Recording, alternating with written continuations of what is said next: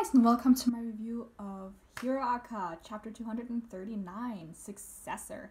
It's been a while since I've done a review of anything or made a video, so bear with me for a while I refigure out how to do this, but hopefully I'll be getting into making videos again, and yeah, I really wanted to talk about my hero, so here we are. I'll probably get into doing One Piece next week. But for now I'll start with HeroAca because it's a little easier for me to talk about, and I really want to talk about this chapter. So yeah, we can start with what happened in the beginning of the chapter, where we see Spinner, we see Twice and Giran. We all see them all beat up and kind of like trying to figure out what's happening, and in Giran and Twice's case, they're running away from everything because Giran is their agent, and of course they came here to rescue him to begin with, so he's obviously one of their #1 priorities. But we don't spend too much time with him because obviously the big thing is the battle between Shigaraki and Redestro, and it finally reaching its climax in the most spectacular way. We have a couple of shots of Redestro kind of trying to figure out how Shigaraki's powers work and how far his range is, and kind of like trying some last minute things to attempt to battle him when his power is just seemingly growing throughout the fight, which is just amazing and crazy. And we just have these amazing shots of just everything falling to Shigaraki's powers. Like, it's the whole city is just destroyed, which is so far from what he could do prior to this arc, where it was just like what he touches is destroyed, and now it's like the decay is just spreading throughout this entire city. It's crazy. There's that one panel where you have like the whole, like, everything around them is just getting destroyed, and you have this small Shigaraki in the middle just laughing like a maniac because he's really like going crazy, and yet I'm still sitting here rooting for him. Like, at no point in this arc did I say, yes, I really want the Meta Liberation Army to win this, because even though I think they're probably, like, their ambitions make more sense, and what they want to change society kind of makes more sense, because Shigaraki is kind of all about destroying. I still end up rooting for League of Villains just because, like, obviously we spend more time with them and we're more attached to their characters, and then obviously seeing, like, a lot of the backgrounds for them in this arc has really helped just, like, make them more, not necessarily likable, but just you gain some sort of affection for them, or you just kind of want to root for them. I mean, when it's villain against villain, you kind of want to root for the main villain. So, and I just think this arc has been really well done, but I'm gonna make an arc review, hopefully. I said this about other things, but hopefully I'm gonna make an arc review of this entire arc, because I really enjoyed it. Even though I do miss the main characters, I really enjoy this arc too. We also have a panel where we see Gantomachi kind of like coming in and watching Shigaraki fight, which I thought was really good. I'm gonna talk a little bit about Gantomachi by the end here, but I really love how he just comes in and just sees Shigaraki and has this like look of surprise in his face, because he's never really looked at Shigaraki as anything other than a fake successor or anything like that, and obviously that's where the title name comes into place.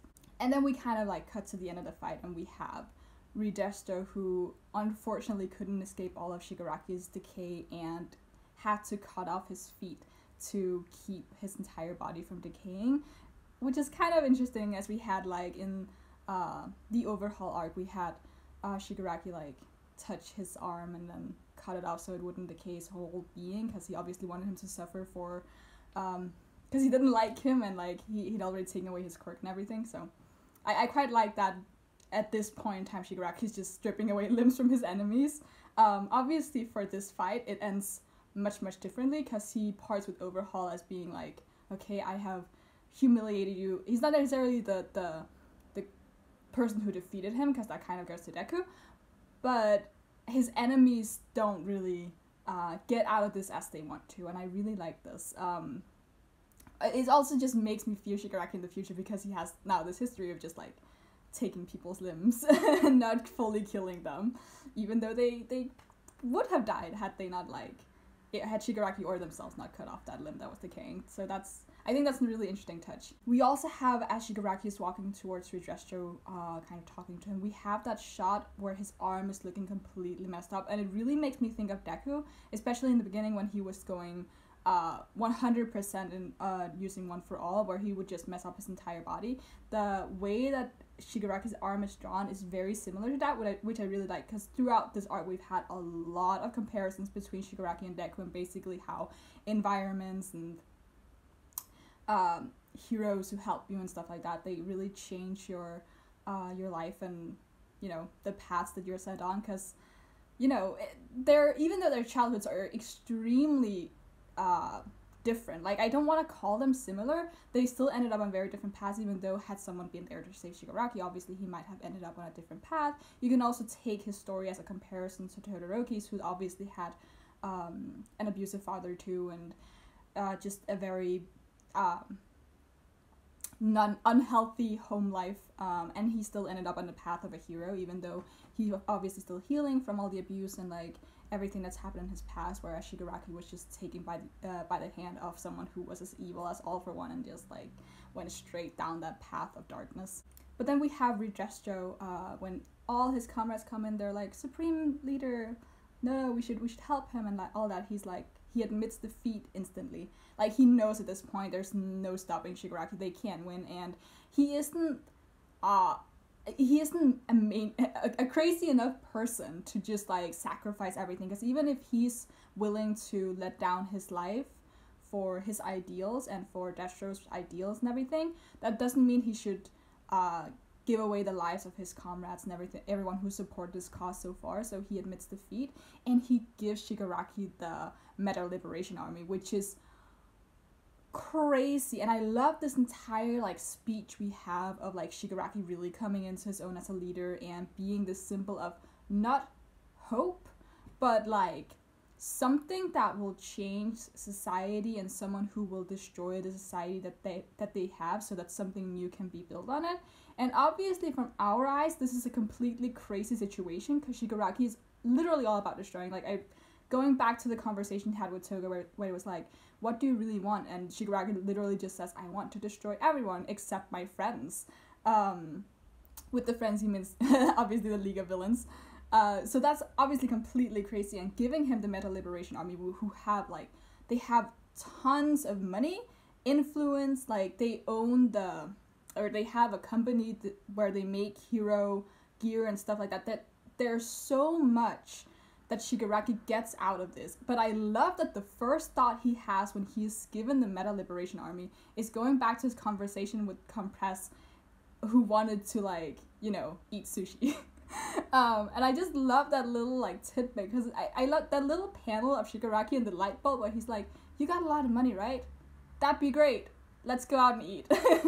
Because it really shows that even though Shigaraki's like, he's really all about this destroying thing, like the whole chapter is just him like laying waste to this entire town, he still thinks about his comrades, and he's still like looking out for them and remembering things they told him like a month ago.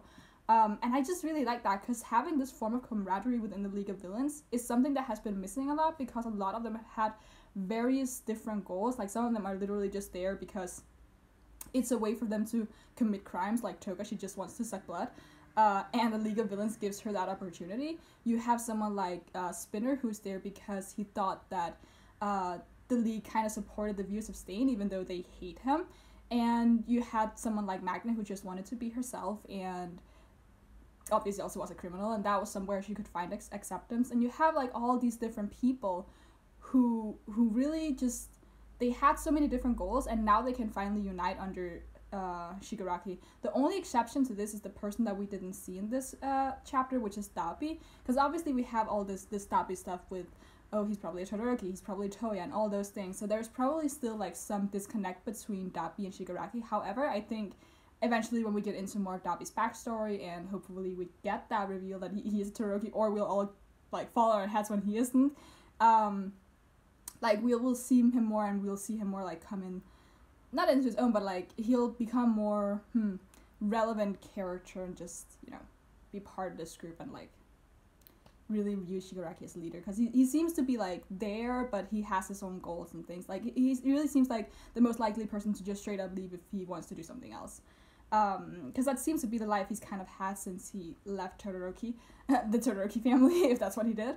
That he's just like jumped around doing whatever he wants. But yeah, Going back to Gigantomachia, I really, really loved that we had him, like, just standing there also realizing Shigaraki's leader, because the whole time we've had this arc, like, from the beginning where they were battling with him, trying to gain his respect, trying to beat him so that they could gain his respect, so that Shigaraki could prove that he is the new, like, big thing, and the rightful successor of All for One.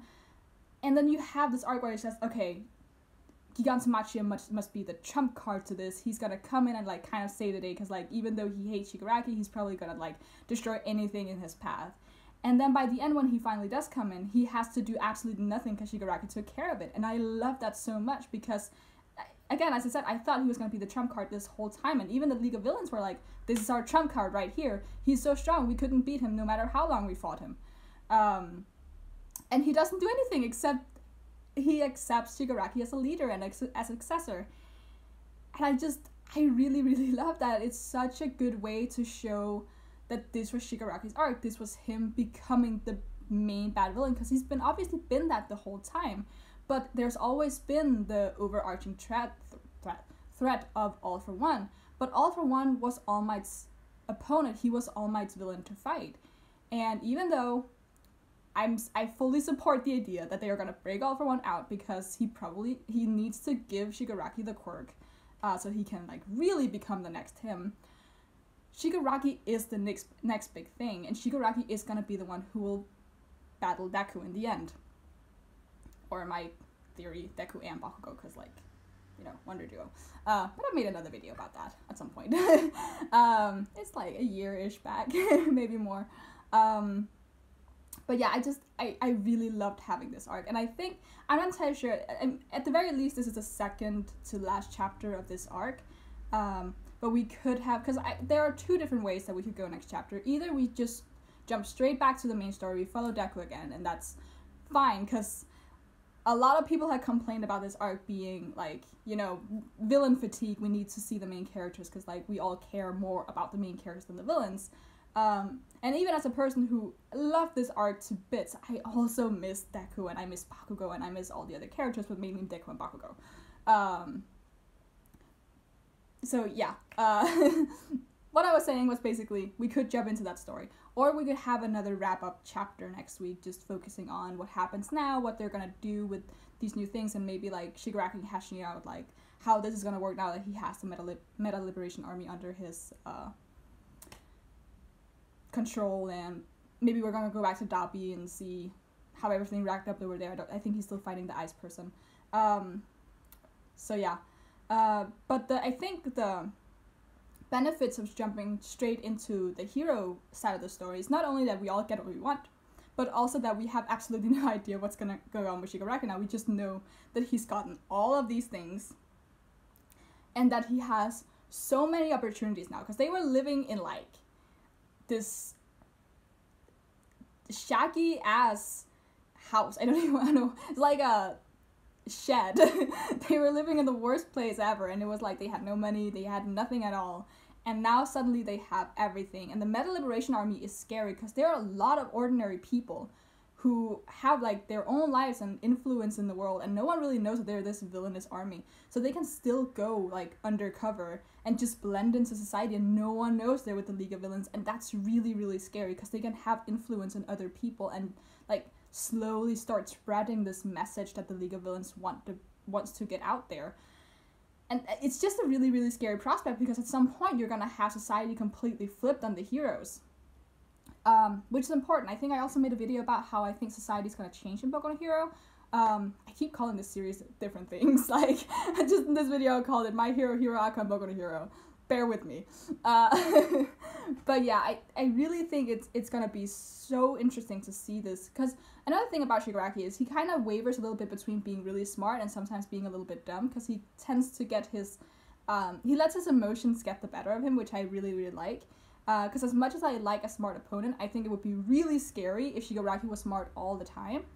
And he's also quite selfish sometimes. Like, sometimes he has a goal and he just goes straight after that goal without really paying attention to much else. Like, when he wants to kill All Might, there are probably, like, better ways to go about it than the way he tried to. But he just, like, goes completely for that, and then, like, to the win with everything else. I don't think that's the same, but whatever. So yeah, I think it would be really scary to not have another chapter of this arc, just because then we won't know how Shigaraki's gonna handle this new power that he has. But on the other hand, it would also be nice to have, like, not that I don't think this was a proper ending. This would still be a really great place to end this arc, but to have, you know, a little scene afterwards where they're using the money to, like, get a new apartment. They could buy, like, a whole building, get their sushi and just, like, be like, okay, this is where we go for now. So we kind of have an idea of where their plan is going, so we kind of know what the threat is going to be and what to be scared of. But on the other hand, also not knowing that means that we have no idea when or where Shigaraki is going to strike next. So, you know, it's up in the air, and I think both options are really good depending on what Hori decides to do with it. So yeah, but this arc is coming to an end if it hasn't already. And I thought this arc was really good. Once again, I'm probably gonna make, like, a little review of it. I really want to talk about it. I've been missing talking about My Hero especially, because it's been really, really good lately, and I've been super obsessed with it. I've been rereading the manga so many times, and and I think one of the reasons I've been really obsessed with it lately is because we're in this League of Villain arc, so we've not only gotten more insight into the villains that are going to be the big bads at the end, but also because I'm missing the main characters so much, I've been going back and rereading chapters with them just to get my little fix every week. So yeah, I'm really obsessed with this series at the moment. Yeah, I love it a lot.